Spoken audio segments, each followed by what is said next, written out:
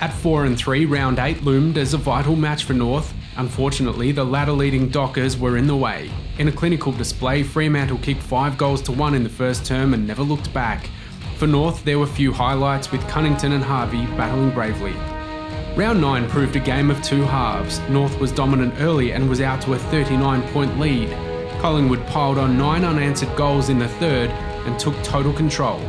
Goldstein, Gibson and Harvey were brave, but a 17-point loss was one of North's worst in recent memory. After a disappointing fortnight, round 10 was a must-win game with Darren Crockett in charge. North brought its A-game and, despite the swirly conditions at Blundstone Arena, managed to get on top against the Eagles. The Roos kicked 4 goals against the Breeze in the final term to record its best win of the year. Zeeble Higgins with 4 and Goldstein was terrific. Round 11 and the Roos took on the highly fancied Swans at Etihad.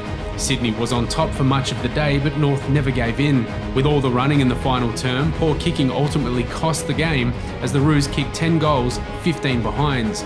Despite the efforts of Goldstein, Cunnington and Hansen, they lost by 16 points. Against an informed Giants outfit in round 12, North got off to the perfect start with 6 first-term goals. From there, they were never seriously challenged, but for a Giants late charge in the third quarter. Nick Del Santo on return, Brent Harvey and Todd Goldstein were all strong performers in a 66-point win. Coming off the bye, North travelled to the Gold Coast in round 14. Despite being highly fancied, the Roos went goalless in the first term. They fought back in the second, but a 14-goal second half for the Suns proved the difference. Good performances were few and far between in a 55-point loss. Round 15 and a return clash against Geelong was on the cards. With its season on the line, North started slowly, but after falling behind by 6 points, kicked 8 of the next 9 goals. Goldstein was terrific, while Higgins, Cunnington and Ryan Bastanak all played well in a 41-point win.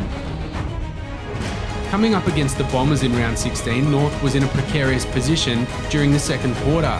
The Bombers opened up a 14-point break before Brown and the Roos turned it around. The big man kicked 4 goals as North dominated the second half to win by 25 points.